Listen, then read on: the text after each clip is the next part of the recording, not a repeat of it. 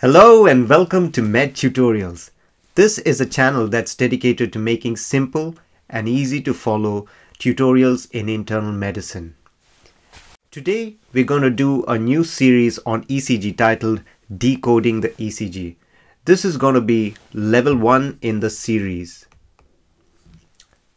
It's going to be a 7-step, 7-level series, and we're going to start with the basics in level 1 and 2.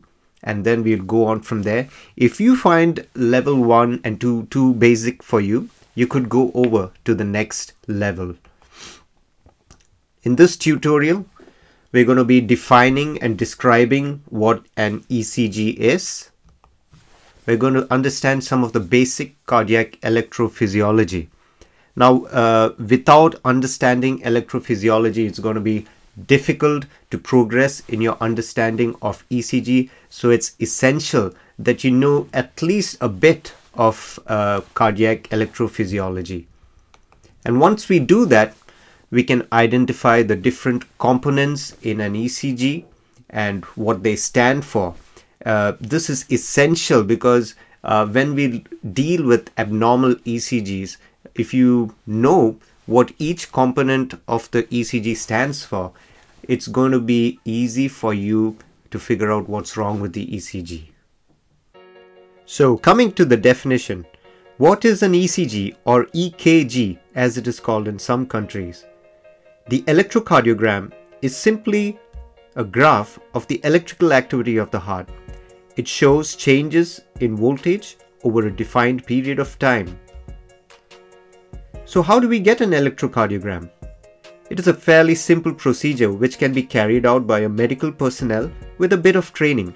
We have electrodes that are connected to the limbs and to the chest. These electrodes are connected to an electrocardiograph which records the electrical activity of the heart on a moving graph paper.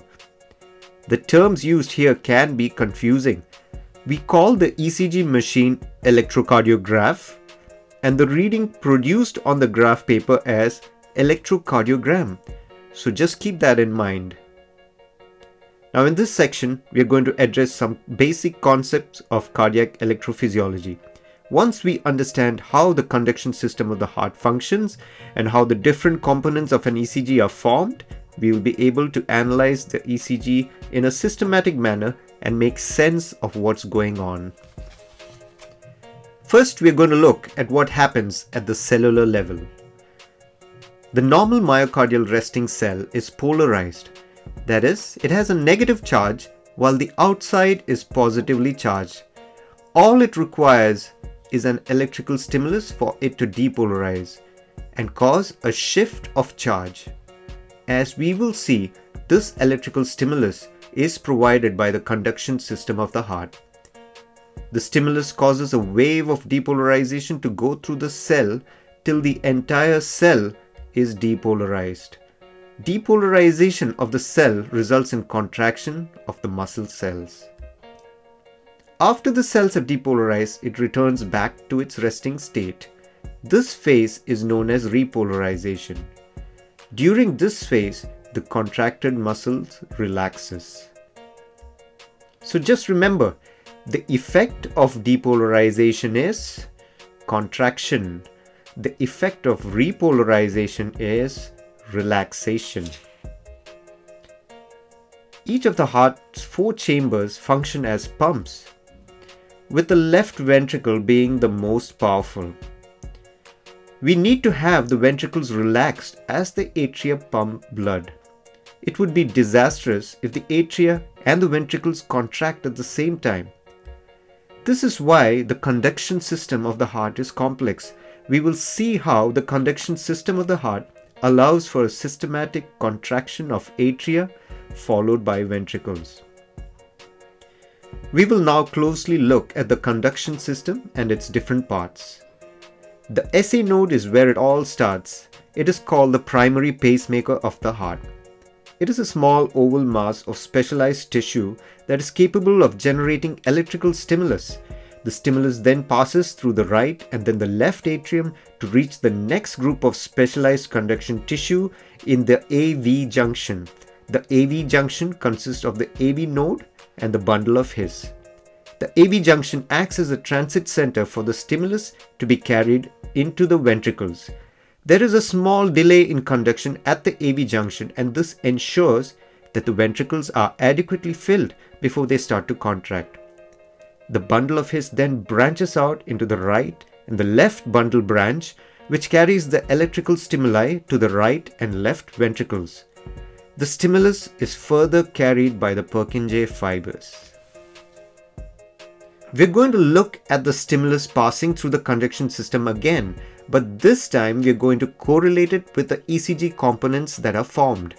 Remember, as the stimulus is conducted down from the SA node, it causes a wave of depolarization, first in the atria and then in the ventricles, which is recorded as voltage changes in the ECG. Again, as the heart depolarizes, the changes are again recorded on the ECG.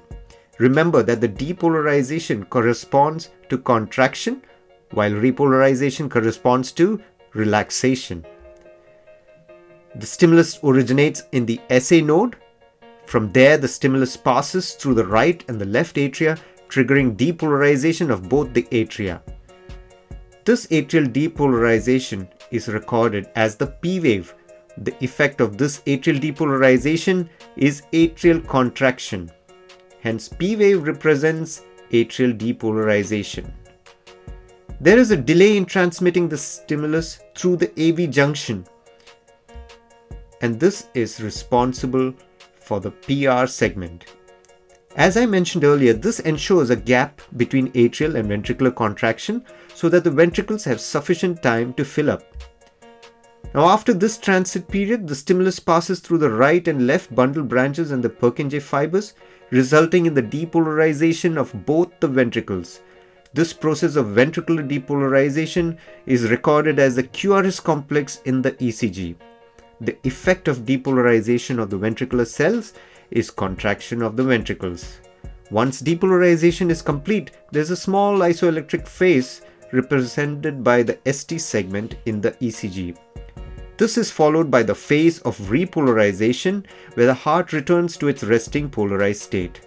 Now on the ECG, the atrial repolarization is a low amplitude phenomenon, which is masked by the higher amplitude ventricular repolarization. This ventricular repolarization is represented by the T wave. Now a U wave that is seen sometimes represents the last phase of this ventricular repolarization. During the phase of repolarization, the heart muscles relaxes. We will now summarize what we have learned in this table. We see the conduction, we see the wave that is formed, the electrical activity behind the wave, and the effect. So conduction through the SA node and the atria causes atrial depolarization. The wave that we see is the P wave, and the effect is atrial contraction. And as the conduction passes through the AV node and the bundle of His, we see it's a transit period which is responsible for the PR segment in the ECG.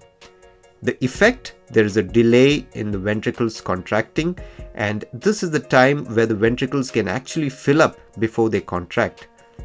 And then the conduction passes through the bundle branches and the Purkinje fibers, and this is responsible for ventricular depolarization. The wave that is formed is the QRS complex, and what is the effect? It's ventricular contraction. And then finally we have the phase of ventricular repolarization, which is responsible for the T wave and the U wave formation. And during this phase we have relaxation of both the atria and ventricles, but the atrial relaxation or atrial repolarization is not visible on the ECG because it's masked by the bigger event of ventricular repolarization. So looking at the ECG, we have the following components: 4 waveforms, that is P wave, QRS, it's called as a complex, T wave, and the U wave. We have 3 intervals, that is the PR interval, QT, or we can also calculate the corrected QT interval, and the RR interval. We have 3 segments, that is PR segment, ST segment, and the TP segment.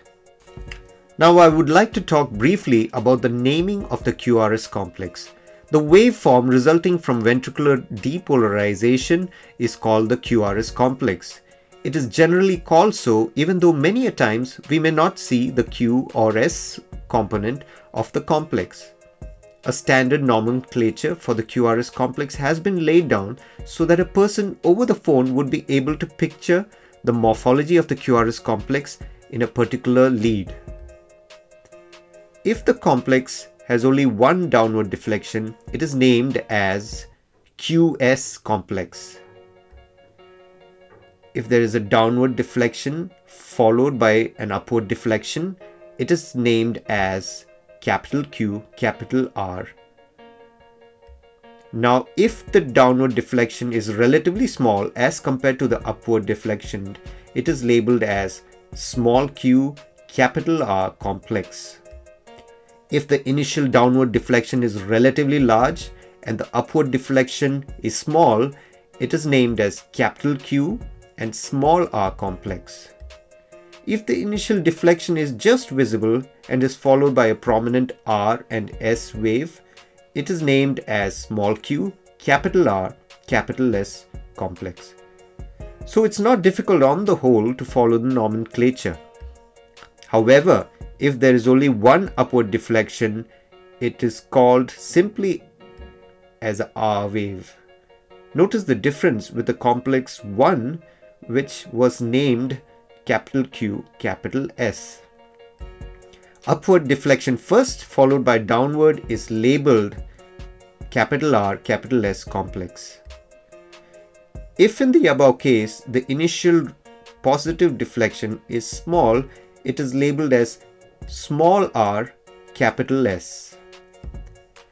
If there is a second positive deflection after the S wave, it is known as small r, capital S, capital R dash pattern. Now, two positive deflections with a negative deflection in between, this is the classical M pattern, has been given the name capital R, capital S, capital R dash pattern. We normally call it RS R dash pattern. So summarizing what we have learned, the ECG is a graphical representation of the electrical activity of the heart. The underlying electrical activity in the form of depolarization and repolarization is responsible for the characteristic pattern we see on the ECG. Depolarization corresponds to contraction and repolarization corresponds to relaxation. P wave, atrial depolarization originating in the SA node, and it corresponds to atrial contraction.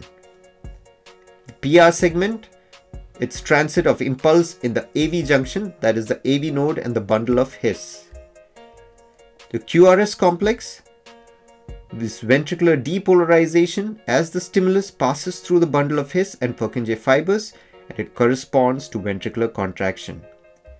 The ST segment, it's an isoelectric phase of the heart muscles between depolarization and repolarization. The T wave and the U waves, which is sometimes seen, is ventricular repolarization, where the ventricle begins to relax back to their resting state. I hope you found this tutorial useful. If you like seeing more tutorials like this, please consider subscribing to this channel. So till the next time, bye-bye.